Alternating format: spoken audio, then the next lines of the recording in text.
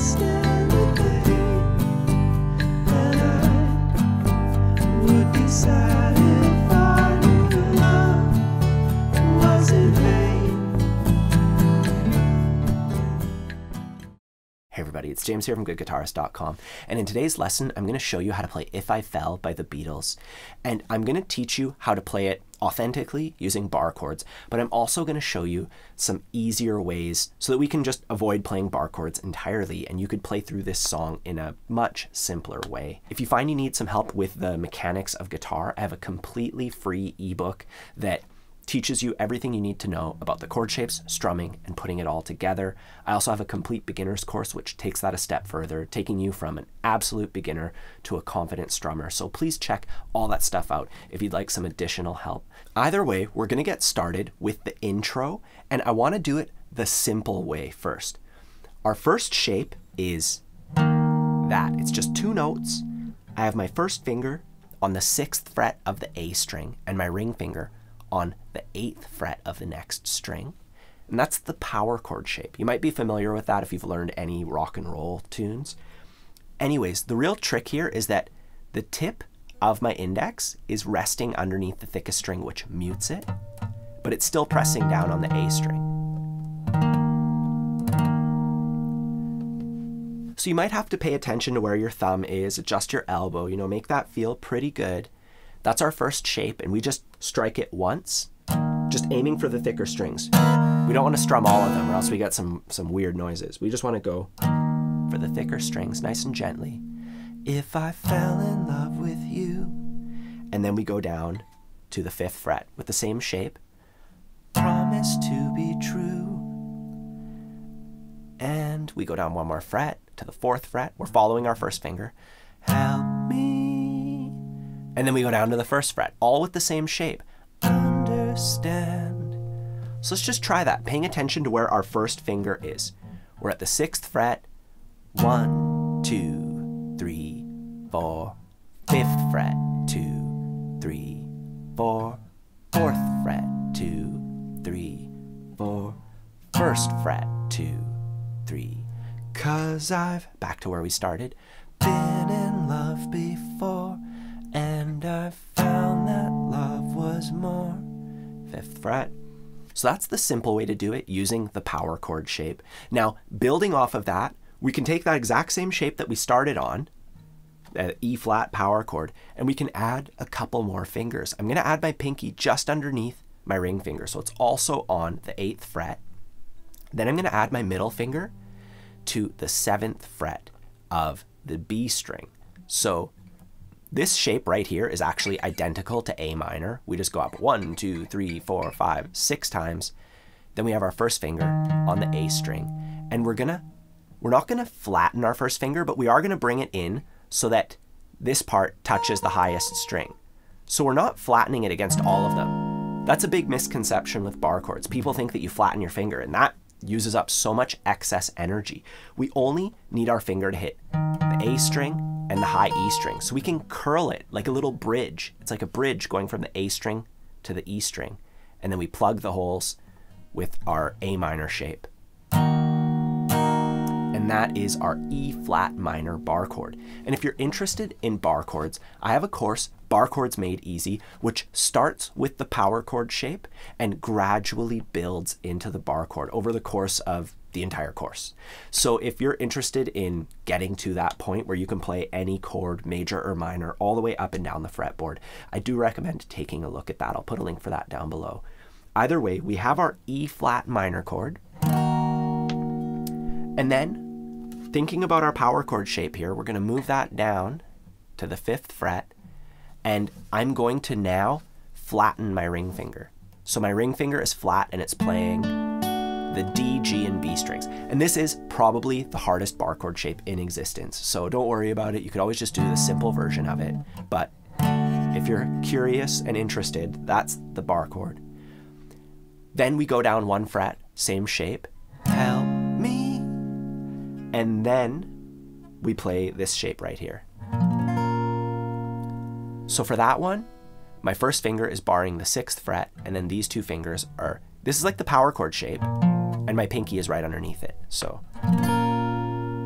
That's a B flat minor chord, based off of E minor, brought up 6 times, and then we flatten our finger. And this one's pretty tricky too, so that's why I gave you the option of the simpler version.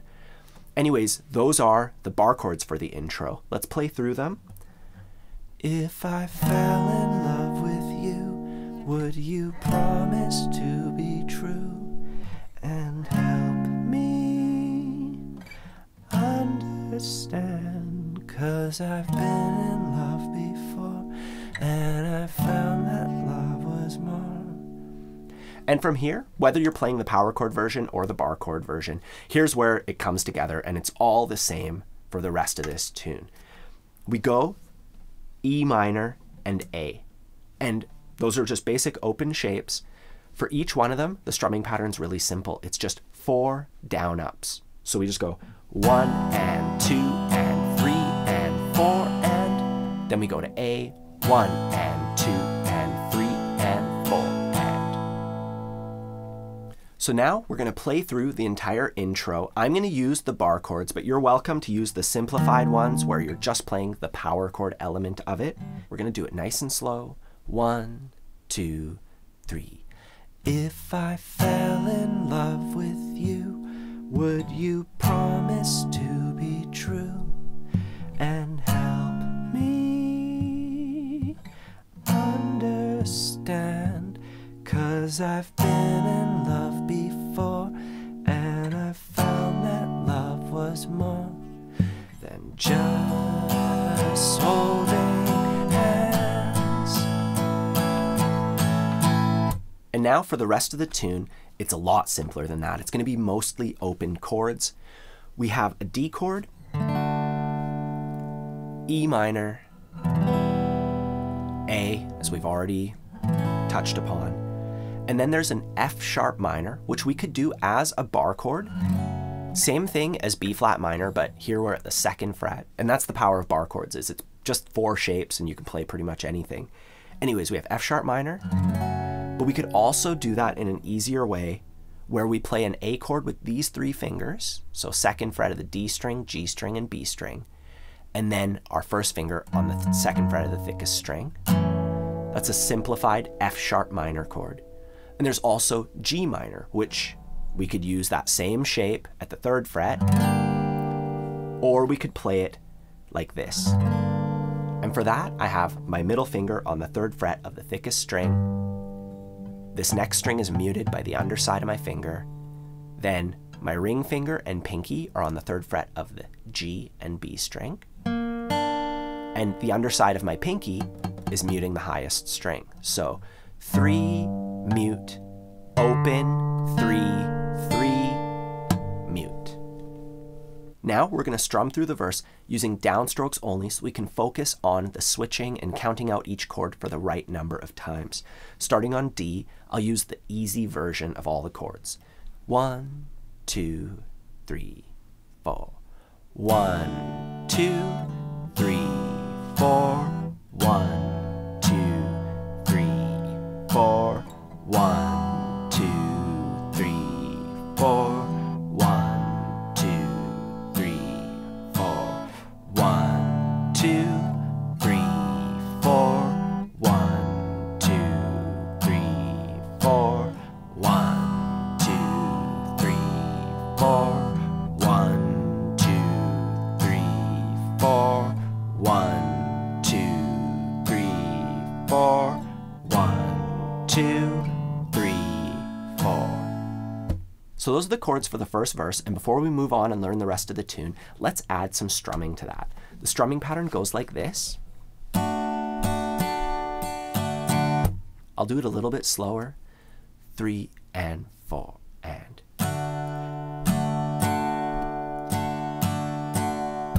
And that's the most common strumming pattern ever. I've gone over it in several lessons. I'll put a link to the latest one in the corner where we break it down in a bunch of different ways. But really, really quick, the first half is down, down, up, 3, 4.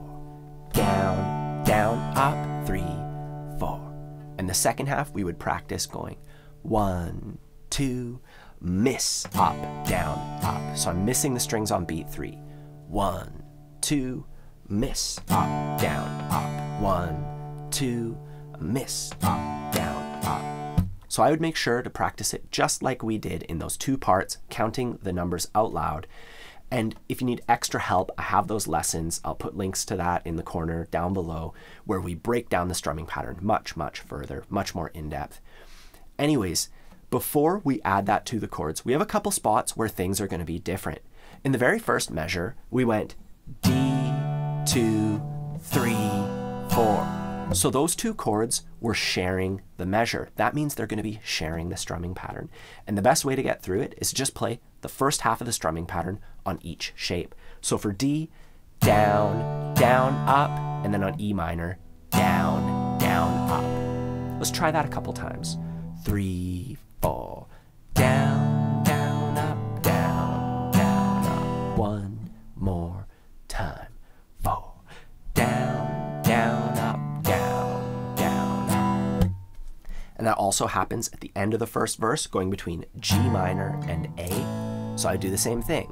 3, 4, down, down, up, down, down, up. Otherwise, it's going to be 1 strumming pattern per chord shape. Let's try it. You can always just watch this, see how it goes, and then try it with me after. Starting off on D. 1, 2, 3, 4.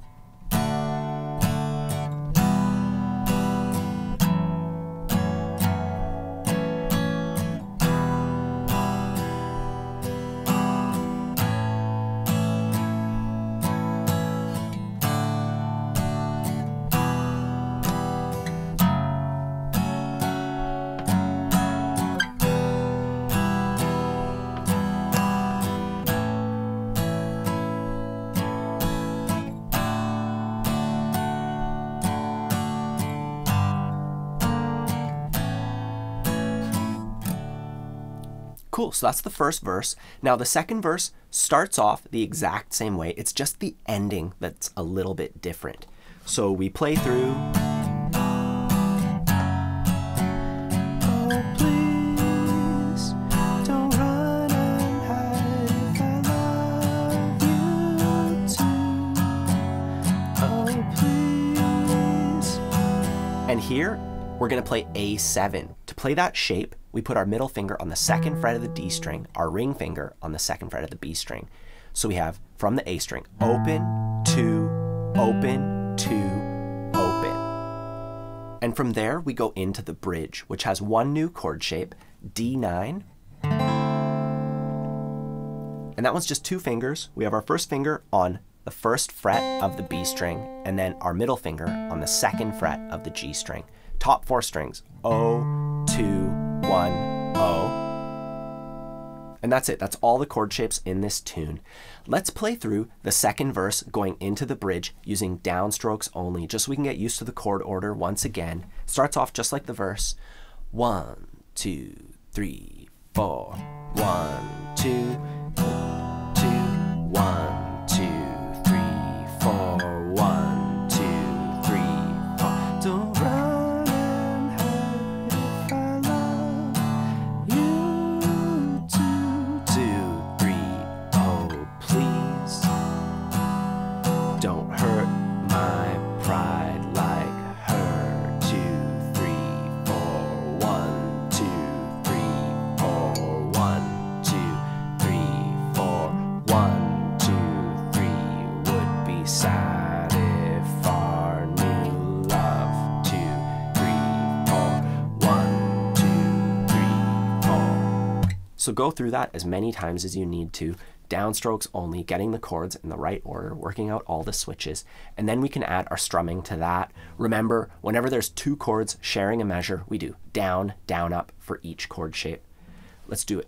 1, 2, 3, 4.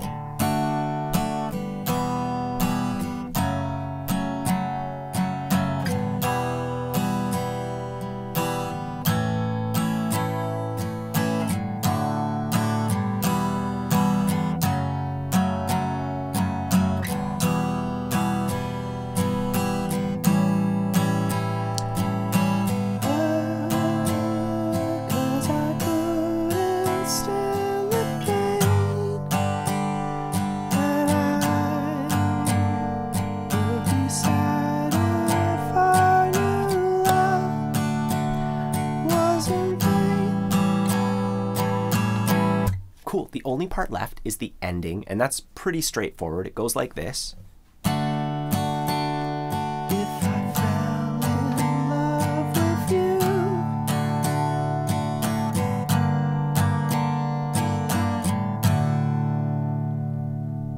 So just back and forth between D and G minor with our strumming pattern.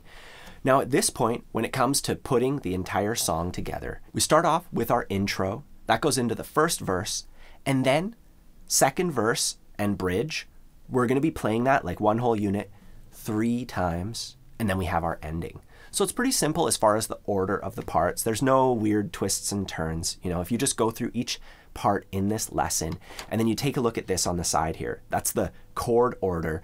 You write that down, you listen to the song as you read that, so that you can get a feeling for like, okay, the second verse is gonna come, oh yeah, that has that part. You know, like that's the best way to learn how to get through the tune. Don't forget, there's my free ebook, which goes over all the fundamentals of acoustic guitar. There's my complete beginner's course, which goes over all of that, but in a incredibly step-by-step at your own pace way, taking you from absolute beginner to confident strummer.